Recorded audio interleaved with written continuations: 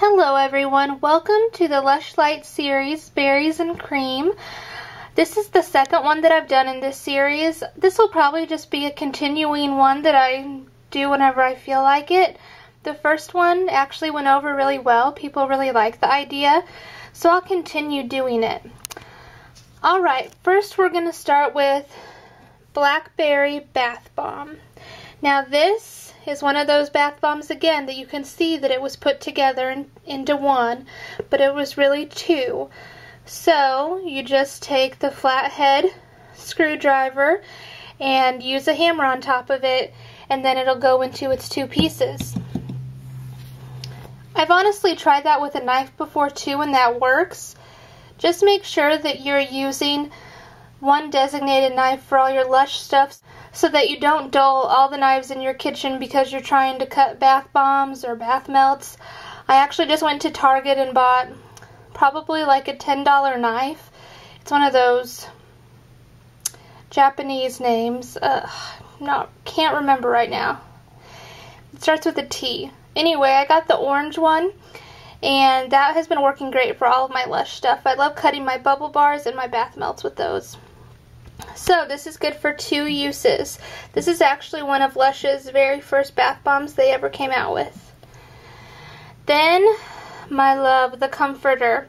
This is actually going to be good, listen to this, for 5 uses. It is $10 initially, but you use it forever. And like, here's an example of one of my 5ths. I cut them in slices like this. I don't know why they have to be long and skinny. I just think it makes them look prettier, and you can all see all the swirls going through it. And then I just crush it up. I'll just go ahead and do that right now, because I used to wish that people did this, like on camera. So I just crush it up like that.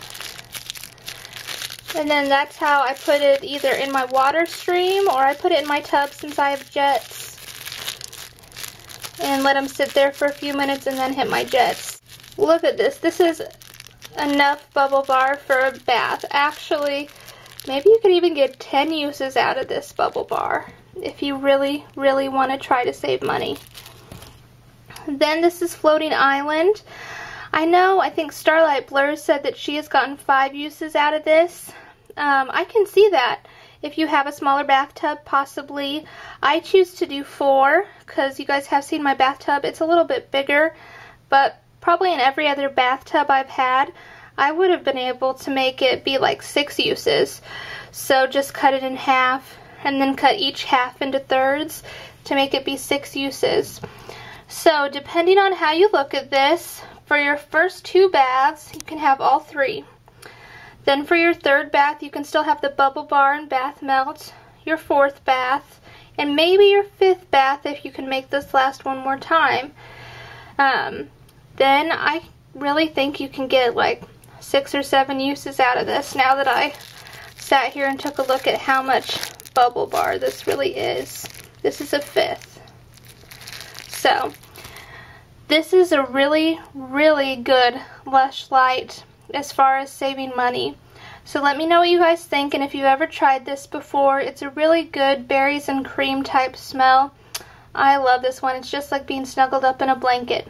Have a great night, guys. Bye.